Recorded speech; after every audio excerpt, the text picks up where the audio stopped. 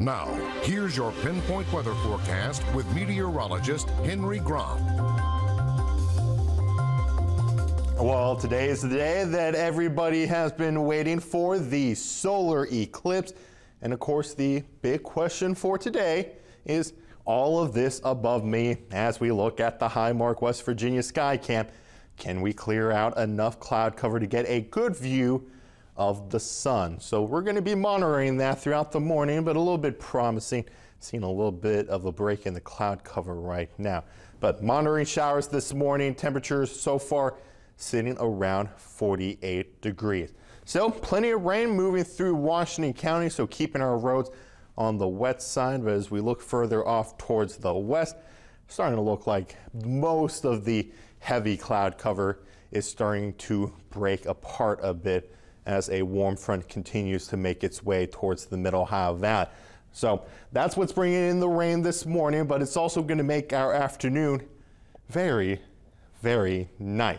So, of course, today, solar eclipse, we're going to be keeping an eye on that with the path of totality all the way from Texas up into Maine, Ohio, in the path of totality as well, making its way through Dayton, Toledo, and Cleveland. Northern Columbus also seeing that if you are planning on driving out today. So we'll start to see that begin around 1:57 here in Parkersburg and Marietta. By around the afternoon, 3:15, we'll see the maximum eclipse. That's going to be 95.85% of the sun covered up by the moon, and then it ends by around 4:30. So we'll see those temperatures increasing today.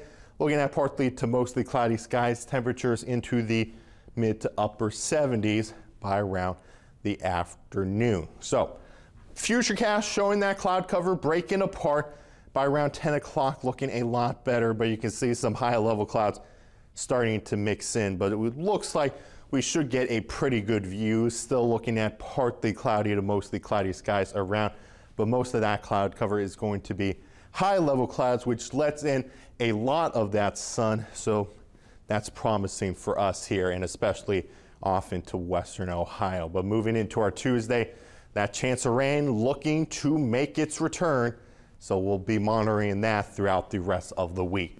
Tonight, cloud cover building back in. We'll be down to around 53 degrees.